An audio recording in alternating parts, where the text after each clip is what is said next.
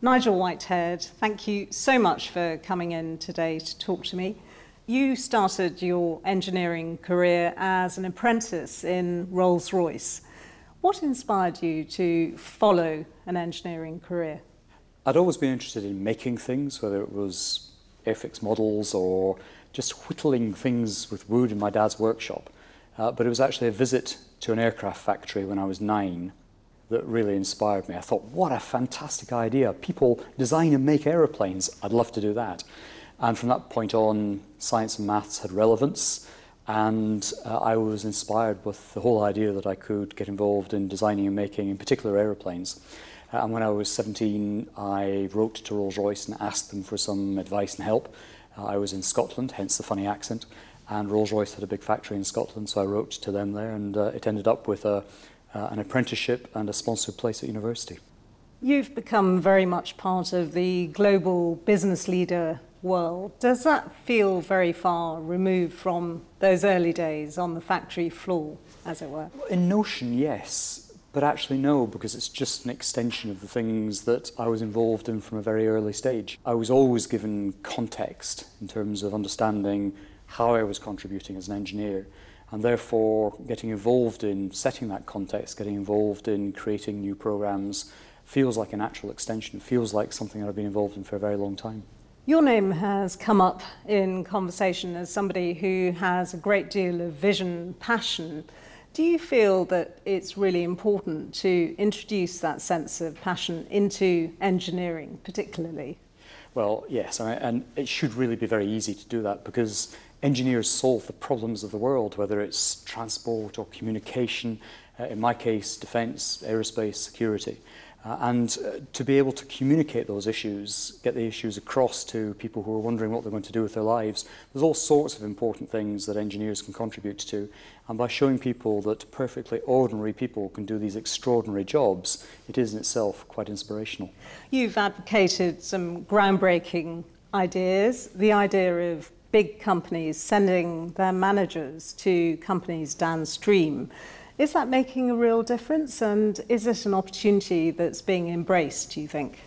I work for a prime contractor, so we integrate and knit together fantastic complex products and services. But the reality is that we're only as strong as our entire supply chain. I have some 7,000 suppliers in the UK, and to be able to pull together that fantastic offering into the marketplace, whether it's in the UK or in the international business, it's important for me to generate strength amongst our suppliers. And strength usually starts with leadership. So yes, we get involved in helping the leadership in our supply chain, in the small businesses and the medium-sized businesses that support us, to generate future business plans, technology plans, and work out how they can contribute to what we actually place into the market. The commercial world, of course, was profoundly affected very adversely by the global economic downturn. Do you feel that that's actually diminished enterprise, diminished creativity, caused people to pause and think, no, I can't take that risk? I think the answer is no. And in practice, engineers and engineering companies tend to have a long-term view.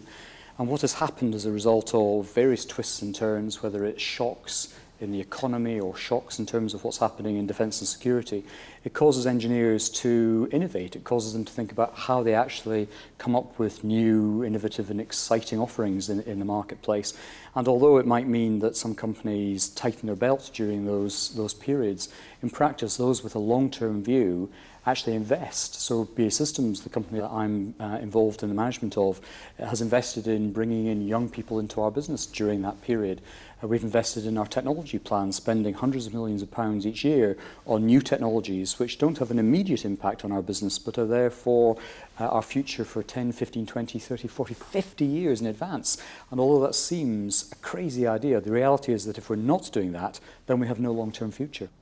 I'm hearing calls around the world for investment in global skills, things like engineering, science, technology. Do you feel that enough is being done in terms of collaboration between governments and the private sector? If I look at the UK, I think that we, as an engineering community, whether it is in government or the private sector, have really got our minds around the fact that there is a supply issue. We look at the demand and we see the demand is actually increasing. We look at the scale of the challenge that we face and we recognise that in the UK there's a whole lot that we can and should do to make that work. In the private sector, clearly with the provision of education, in the public sector, the provision of education, and being able to make that work where employers are educating and training their employees, where the school system has to dovetail into that, is critically important. And I think there's a whole lot that we can and should do. In some way, the skills system in the UK hasn't been matching supply to demand. The employers haven't had a sufficiently loud voice, and lots of people have been trained, but the employers have looked at that and said, well, it doesn't necessarily match our needs. Over the last few years, the private and public sector have started to better align those issues, and we're starting to spend money on what the employers are actually looking for. My personal view is that until we achieve that alignment, until we can actually match supply to demand, we're still going to end up with a shortfall. There's still a lot to do. You've also spoken passionately about the need to empower individuals. Surely that's something that comes down to individual leadership within a particular company, because it sometimes jars with the need for corporate requirements to be fulfilled. If I look at the motivation of individuals, first and foremost, my employees and the people that I work with in the engineering sector come to work wanting to do a great job. And there is a role for leadership in explaining what the context is, explaining what great looks like, and to create a space that allows the engineers and scientists to do a fantastic job. So one of my roles as a leader is to work out what time and space people need to invent new things, to understand the context. I call it letting the dog see the rabbit. In my case, in defence, it's about letting the engineers see how the end user in the military actually is facing some threats or some issues with relation to how a product works, letting the engineers see that and coming up with solutions so they can help. So it's about, I think, creating context and environment. But often it means that I have to provide time and money and space for people to do that. We form teams, we create the circumstances to do that. Sometimes special purpose-built buildings with all the facilities, all the capabilities around people so they can create and invent in an appropriate way. And consistent with the idea of having a long-term vision, that often means a significant investment over many years or sometimes decades to achieve a capability that is something that we can then be proud of in the home market and the export market.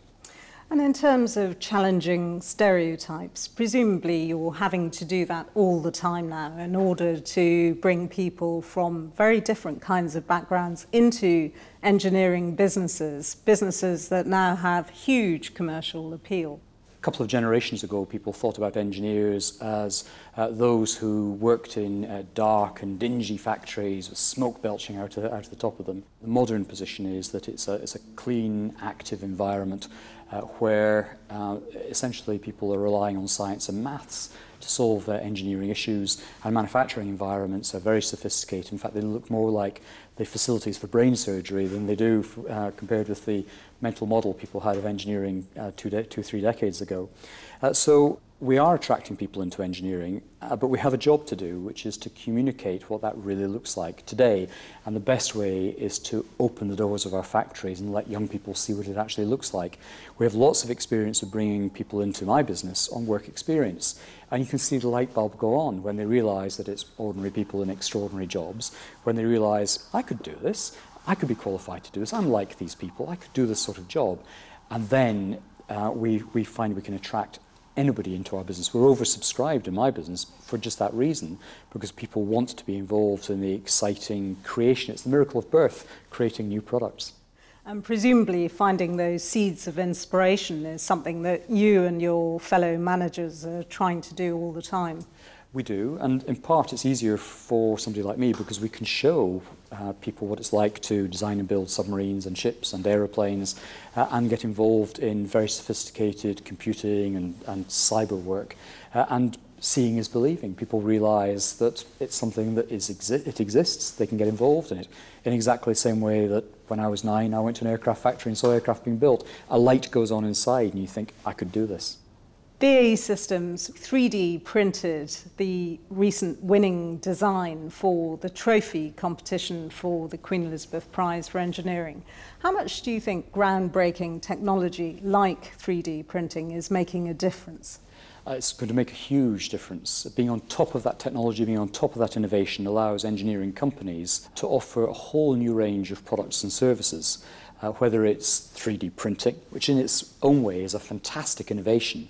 From a green point of view, it allows us only to use the material that we need to use to make the product, rather than starting with a big lump of metal and paring away and throwing out lots of material that we don't actually need to create that end product. It allows us to come up with designs that we'd never conceived of before. What have been very simple, rugged pieces now look more like intricate birds' wings because we have the ability to actually make them using 3D techniques. So cost is saved, time is saved, the time to market is reduced. So 3D printing is fantastic.